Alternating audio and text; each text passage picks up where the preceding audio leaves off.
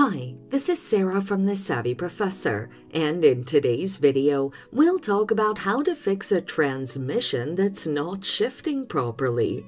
Watch the video until the end to learn how to do this and more.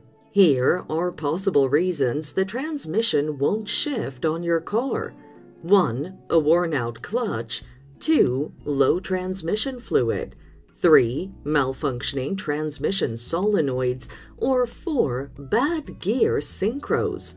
Here's how to fix these issues. Adjust the clutch. First, confirm if the clutch has difficulty changing gears in a manual transmission. You may need to adjust the clutch to solve the problem. If the problem persists, replace the clutch disc. Top the transmission fluid. Check the level of transmission fluid. If the fluid is low, often due to leaks or prolonged usage, you may need to top it off.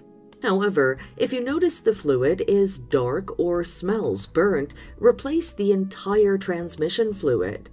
Repair electrical component issues. Check for problems with wiring or connectors that affect solenoid operations.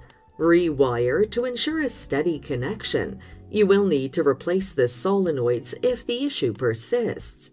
Replace the synchros. Gear synchros experience regular wear. Check for wear out. A quick replacement is needed if that's the case. So that's it. Follow these steps to fix a transmission that's not shifting properly.